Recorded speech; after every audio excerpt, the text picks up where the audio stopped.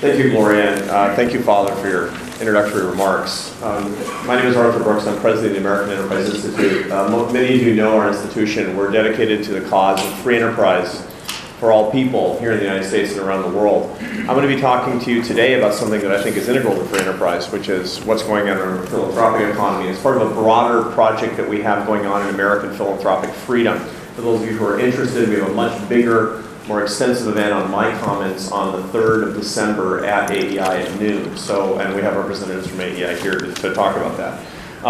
For years, I was a professor at Syracuse University. My main area of study was the economics of philanthropy. So I'm kind of going back to my not very humble roots. They feel more humble now, I have to say. I was a professor for a long time, and I think it's just noticeable that nobody took the front rows, which is just like it was in my classes. In the philanthropic economy, the reason this is an interesting subject for a lot of you today is that there's been a ton of policy change over the past 5 years. There's been a lot of policy uncertainty. There has been cultural change around economic policy, and there's been a lot of misconceptions about how this is going to affect the philanthropic economy. Most of the arguments that I hear about the subject we're here to talk about today, about philanthropy and the reaction to public policy, is driven by two things, two not very good things. One is protecting special interests. And you fill in the blanks. It's we want to protect our industry, and so therefore we're ideologically opposed to any change in policy. The other is ideology per se, either on the left or the right. It's actually important to distinguish facts from opinions, and that's what I'm going to try to do here right now based on the best data available, which I submit to you for your consideration. I have 3 questions to answer in the next 5 or 6 minutes. How has giving changed due to the recession? What is the result of the tax increases that we saw in January? And what can we expect from the proposed deductions cap in the president's budget? I have actual numbers to show you from this, to tell you about from my own research. Now, the data that I'm using are the best data available. They're from the University of Michigan's panel study of income dynamics.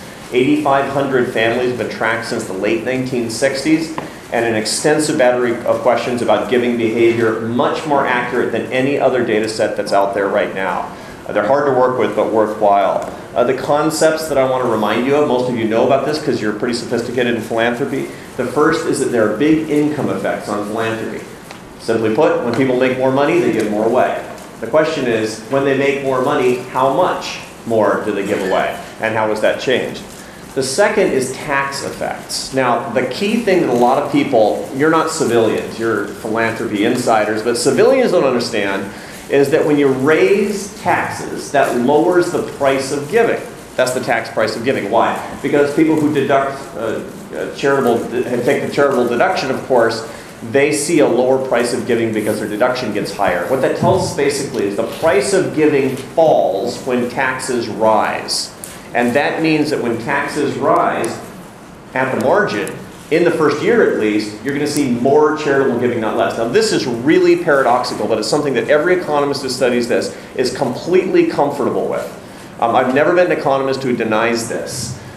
When taxes go up at the margin, charitable giving goes up at the margin. That doesn't make it good. In my view, that makes that not good at all. In my view, taxes shouldn't go up for anybody, ever. But that said, I'm going to give you the results, notwithstanding that fact of what we've seen in policy. Okay, now a couple of weird things that come out of the data so far. The income effects that we typically see are much more muted than traditionally is the case. Typically, when incomes in America go up by 10%, you see charitable giving going up by 10%. Today, when incomes go up by 10%, you see about a 6.3% increase in charitable giving. Conversely, when incomes go down by 10%, you see only a decrease of about 6.3%. Now, the reason for that largely is that people are resistant to not giving, particularly religious people, to houses of worship, even when their incomes decrease. And so in a recession like this, you will see people reacting less strongly than they would be during a big expansion. So that's not too surprising. The tax effect is a little bit more interesting. What we find is a massive tax effect. People are much more volatilely reacting to changes in the tax system. And the reason for that is because of the incredible uncertainty around this administration's approach to regulation and taxes. Nobody knows what's going to happen, and they can't make their plans. And typically, any industry sees more volatility when they don't know what to expect. Okay, so what do these things mean for us today? Well, in January, of course, we saw a price change in charitable giving. You saw the top marginal tax rate go from 35% to 39.6% for families making over $450,000 a year. Now, that's a big part of the donor base, as most of you know. Not for every organization, but for a lot of them. That means the average price of giving $10 went from $6.50 to $6.04, effectively. The price of giving went down. How much did giving go up? Well, nationwide, according to the best estimates, that increase in marginal taxes will probably result in an increase in charitable giving of 1.13% nationwide. That's what we can expect as a result of those tax increases. Again, this is no editorial about the benefits of tax increases. On the contrary, this will lead to muted economic growth, and it will have deleterious impacts on the charitable economy going forward. But in the first year, this is what we can expect. Okay, now, the second policy, and arguably the more interesting one, is the charitable deduction cap. It's contemplated by a lot of people around Washington, D.C., including the president himself, that it would be a good policy to take the charitable deduction cap down to 28%. Everybody who has a marginal tax rate of 28% and above is going to be affected by this. Okay. What will it do? It will raise the price of giving. It will raise the price of giving for people who are at 39.6%, who have their charitable deductions capped at 28%. That effectively raises the price of giving $1 by over 19%.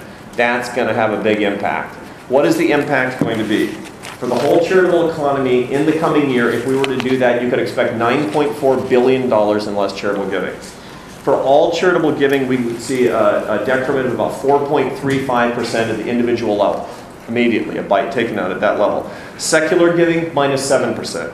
Religious giving, about minus 1%, because again, it's more resistant to these types of phenomena because of the path dependency of religious givers.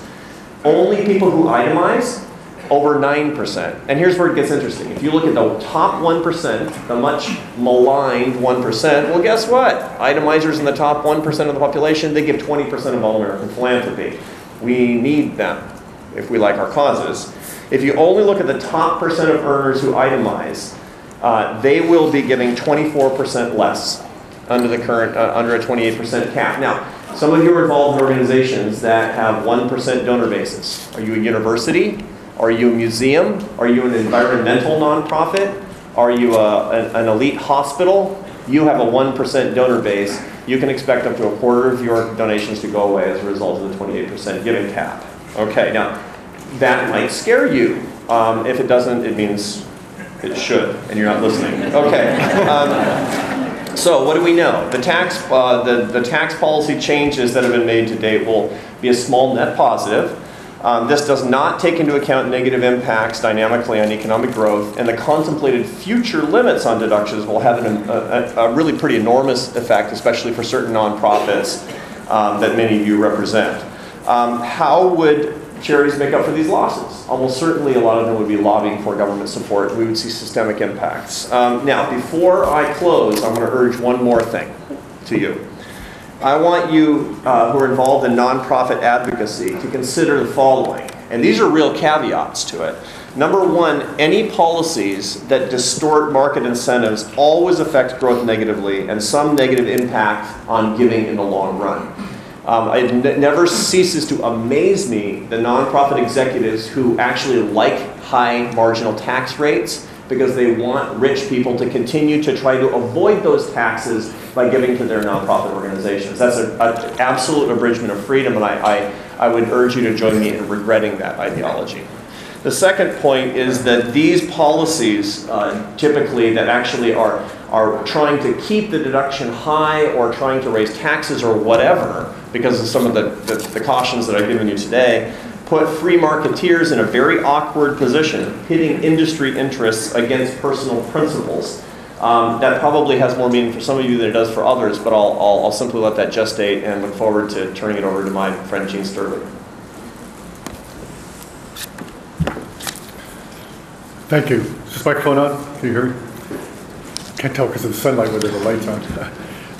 My name is Eugene Steuerle, and one of my jobs at the Urban Institute is to head up something called a Tax Policy and Charities Project. My background is in public finance, budget. I work on a lot of budget, Social Security, and other issues. I helped found a tax policy center and helped found a center on nonprofits and philanthropy at the Urban Institute. And for those of you interested, please let me know afterwards. Be glad to put you on the emails for any of these, any of this output.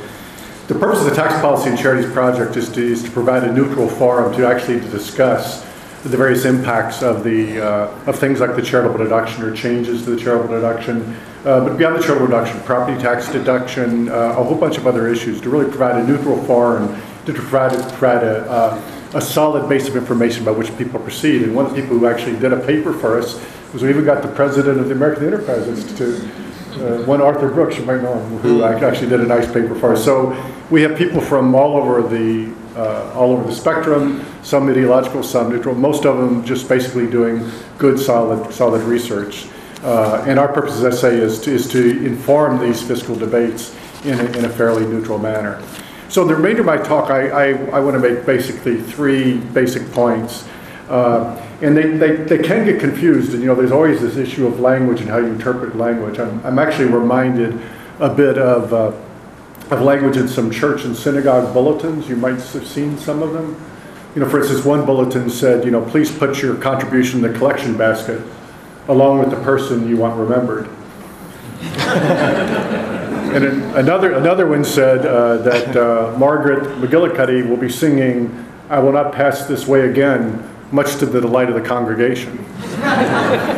And one of my favorites was that the children will be performing Hamlet in the basement tonight. Please come early and watch this tragedy unfold. So sometimes words can be misinterpreted. And so the three things that I want to emphasize here is the extraordinary power and dynamism of the American charitable sector relative to almost any country in the world. I wanted to talk a little bit about how that affects government interaction with the charitable sector, because sort of once you're big and powerful and influential, you're going to have a lot of interactions with everybody, whether government or households or anything else, and you need to come to expect that. And then I finally want to emphasize something that I did a lot in a very successful testimony I had earlier this year, where I went for the Ways and Means Committee, and I basically argued that this debate over the charitable deduction is just not proceeding in the right way. It's basically sort of a thumbs up or thumbs down debate. We're sort of having a similar, because of our huge problems in coming to any compromises as a society, we're starting having the same with Social Security. You're for it, you're against it, you're for Obamacare, you're against it. And people who really want to make each of these sectors better, who want to strengthen the charitable sector and strengthen the government sector at the same time, which I think most of us do, are starting to put at an impasse. So those are the three things that I want to emphasize very quickly. So the first one I said is I just want to talk about the power and the dynamism of the charitable sector in the U.S. economy. People in the United States give about 2% of their income to charity. That's higher, as best we can tell, than almost any nation in the world. There are large nonprofit sectors in other economies, but if you look closely, for instance, at most economies in Western Europe, these nonprofit sectors are largely financed by the government. And so they're really an arm of the government, which is not necessarily bad. You know, certainly hospitals and higher educational institutions, one could argue, do a lot of things for our government in the United States. That a huge amount of our funding for these institutions comes from government. But in these other societies, it doesn't create the dynamism that you see in people like de Tocqueville have talked about for ages. You know, the extraordinary extent to which Americans get together, collaborate, create everything from, you know, religious organizations to music societies, which was de Tocqueville emphasized, and the extent to which that really creates, if you want to, an information system. It's not just the activities these people engage in, but it's the way it gives us information on what to do. And de Tocqueville emphasized, you know, that in Europe, it was largely aristocracies that led the way and people had to follow. And so the charitable sector is just playing this wonderful role in the United States. But one consequence, as I say, is that once you're large and you're successful, then, you know, you create problems. You create some envy problems. Somebody might look at some successful part of the sector and not like its resources, or might think that they could better allocate its resources. So you really need to come to expect this. The more successful you are, the more that people are going to want to interact with you. And that goes to the charitable sector's relationship to government. There's a debate in the literature over what this relationship is. And part of this debate says, well, let's think about the government and nonprofit sector as supplements. That is, the nonprofit sector is mainly a supplement to government. This has especially arisen in the last 30 or 40 years as the government social welfare function has grown quite extensively. And so there's this notion, as in the case of, say, paying Medicare payments to hospitals or paying Pell Grants to higher education. Well, the nonprofit sector is there just to supplement what government already wants to do. But in point of fact, to complement it, but there's another view that actually the nonprofit sector supplements what the government does. That is, you engage in activities the government just won't do it. It may just be because a majority doesn't want to do it, and you've got people within the charitable sector who really have the ideas and the instigation to do stuff. And then finally, there's a necessary and a fruitful, if done correctly, adversarial role. You stir and push the government to do things, but by the same token, the government at times is going to stir and push you to do things as well. And that can be and should be a healthy relationship. But it's this power, this ability of the nonprofit and the charitable sector to do all these things is part of its great strength. So I want to give you a couple numbers here to think about the charitable deduction in this world. The government social welfare function is now about 20% of GDP. That's really in excess of $3 trillion. So government at all levels is spending about $3 trillion on social welfare functions. So what does the charitable deduction cost? 40 billion, 50 billion a year?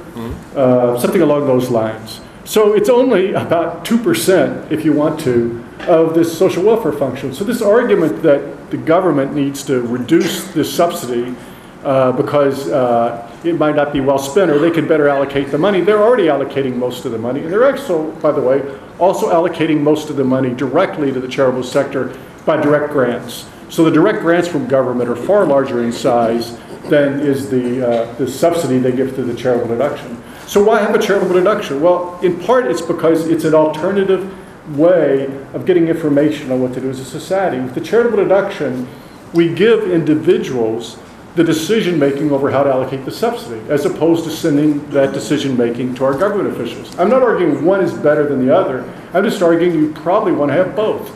You want some decisions to be made through a democratic process, majority rule, or representatives, but you want other subsidies where you really want to find out from individuals where they want to allocate money. And I think that's one of the great values of the charitable deduction. And in this line, I think Arthur may have mentioned it, there's this question, legitimate debate in tax policy as to, well, who gets the benefit of the deduction? Is it the contributor or the donor, or is it the donee? And I think most of us here would say, well, it's the donee who's getting the benefit. So when you're talking about cutting back on the charitable deduction, you're mainly talking about cutting back on the benefits to the donees, because a lot of donors could just simply reduce their contributions and not be impacted at all. So my final comment is, given this mix, given this interaction with government, given this mix of grant making and subsidies through charitable contributions, it seems to me that the debate should be centering on how can we strengthen both sectors. So let's be fair about this. The president's proposal, which really was not aimed at the charitable sector, was aimed to be like a sequestered across-the-board cut in all itemized deductions. It's trying to address a legitimate issue, which is the extraordinary problem we've got in our budget. The extraordinary extent to which, by the way, it's impacting a lot of charities is cutting back, our current budget's cutting back on spending on children, on social welfare functions across the board. We've got a lot of problems. So we should be trying to strengthen the government's ability to deal with social problems, but at the same time, we should be trying to strengthen the charitable sector. And I've suggested in testimony in a lot of other places, I think there are a lot of ways to do it. I've suggested, for instance, allowing giving to April 15th, because I think that would influence a lot of people to give at tax filing time. I've suggested that one could add a non-itemizer deduction and pay for it by cutting back on some deductions that really don't, we believe, provide that much of an incentive. This is the type of discussion I think that we should be having. How do we strengthen both sectors at the same time? And I really encourage you, to the extent you're going and seeing your member of Congress, is to say to them, we recognize there's a problem here in the budget, whatever else it is, but let's try to solve it by strengthening the charitable sector and strengthening the government sector at the same time. Thank you.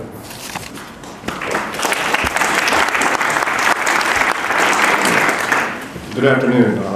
I'm Robert Sharpe, and I'm pleased to be with you this afternoon and welcome the opportunity to share with you some of the perspective regarding the topic of today from the perspective of individual donors and how they're impacted. A lot of the work that I do is with institutions, helping them plan and implement their programs designed to encourage private funding, mostly from individuals, some from corporate foundation, but mostly from individual sources. So what I want to do is take a look at this issue for a few minutes from the perspective of how a donor looks at this from their standpoint. When they look out and they see all the things they can support, they see that there's charitable deductions available, they bake all this into their decisions, and they support multiple charities in many cases to the extent that they feel they're able. So I start with the idea that every dollar that any person in this room earns, you start with the idea that you have to pay some of it in taxes. All right? What's left from your dollar after paying taxes, you either spend it on your own needs, you save it, contribute it to retirement plans for the future, or you give it away. You may give it to family members, pay someone's tuitions, or you may give it to charities. So every dollar is carved up from those four uses. All right, picking up on what Arthur said on the impact of increased taxes, just starting with taking another 5%, let's say, from the dollar in taxes, right there you have 5 cents left per dollar to allocate to those other sources. For whether or not there's a charitable deduction, the 5 cents has to come from spending, saving, or giving. So you have a decision to make there. Now, under our current system, we don't tax charitable gifts, money that's voluntarily redistributed. Now, what is the impact of that? If I want to give $1,000 and there's no tax code, it costs me $1,000 to do that. That's how much money has to come out of my earnings. If, on the other hand, you have an income tax code and your tax rate's 25, 30, 35, 40%, and that's deductible, and you don't have to pay tax on that money, then how much money does it take you to make that $1,000 gift? It still takes $1,000. Now, from the standpoint of the individual, if all of a sudden the charitable deduction disappears in whole or in part, now you've got a different story. Now, if you're in the 25% tax bracket, which starts at $37,000 for an individual, for example, you now have to earn $1,333 in order to have $1,000 after tax. So that's a 33% increase in the cost of that gift. If you're in a 40% bracket, you have to earn $1,666 pre-tax if it's not deductible. All right. So that's now that money has to come. Those extra dollars have to come from somewhere. They have to come from spending, from saving. People have to reduce some consumption or saving, or they have to reduce what they're giving to their family if they're going to continue to make that charitable gift. So you could argue then that a rational actor, as I think Gene just mentioned, might just lower their giving to where it still costs them $1,000. Well, if you're in a 25% bracket, you would lower your gift from $1,000 to $750. If you're in, or a 25% reduction in giving. If you're in a 40% bracket, you'd have to lower your gift to $600 rather than $1,000 to keep your outlay from your cash flow the same. So there's a carrot, incentive, if you will, in the charitable deduction, but we've had this deduction, as Gloria said, for nearly 100 years, and people have baked this into their thinking. So to all of a sudden reduce that or eliminate it, you change the economics of the situation and you vastly increase the cost of the giving. Now, if you believe in the concept of elasticity of demand, and that certain things, the demand is more inelastic than others, gasoline, utilities, health premiums, whatever it is, there's some things that you're going to pay even if they go up in cost. There are other things maybe not. If movie tickets are $3, you might go to see a lot of movies. If they're $35, you're going to pick and choose which movies. You're probably going to lower your demand for that. So as people look at the increased cost of giving by eliminating the charitable deduction or reducing it, capping it, however you want to approach it, I don't think they look at it from a pure rational standpoint. They're not going to, if they say, I'm going to reduce my giving by 20%, well, they don't reduce a $10 gift to $8, and they don't reduce a dollar to 80 cents, They don't reduce 10,000 to 8,000. I think they take a look at the relative involvement they have with different charities, and their demand for giving to those charities in some cases is more elastic, and in some cases more inelastic, which gets to the point that if someone is involved personally or emotionally, spiritually, however, with a particular charity, and it's time to make their annual commitment to their church or synagogue or whatever their religious belief, they're going to think a while before they tell the person who solicited them that they can't do that, or the person calls from the annual fund for their college.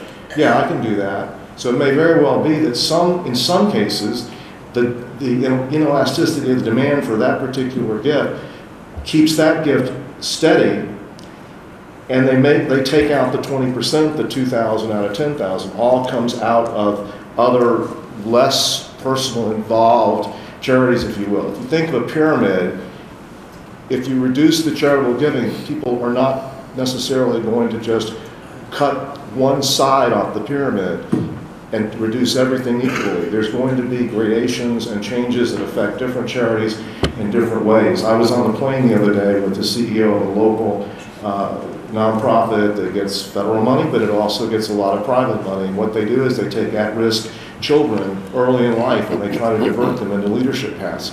Very important thing in the community. And he was asking what I was doing, and I explained it to him. He said, well, you know, you need to make the point that charities like ours, who are relatively new in people's lives, and we don't have the level of longevity of giving and commitment that others do, I'm afraid that we will be impacted disproportionately if you raise the cost of giving and make people have to make these decisions. Now, from an economic standpoint, just to underscore some of what Arthur and Gene were saying, the nonprofit sector employs 5 times the number of people in the audit industry. And we all know what Congress did when it came time to take a look at preserving that element of the economy. Well, if itemizers cut their charitable giving, just the itemizers, by 20%, that's $34 billion. At $50,000 a job, that's 680,000 jobs. Charities are not going to not pay their rent or their phone bills or whatever. This is going to mean jobs, and 680,000 jobs is approximately 1% more on the unemployment rate. And if those jobs come disproportionately from smaller community-based organizations that are impacting the social service sector in many ways, that would be government. If not, I think we need to contemplate not only the macro impact of this, but what you find if you do this. It's not going to have an across-the-board impact. It's probably going to have a selective impact, which is admittedly speculative, but I think we need to think a while, given the fact that experts, Giving Institute, others have said, Giving USA, it may be 2017 before we get back to the giving levels of 2007. So now may not be a time to be experimenting with the cost of giving.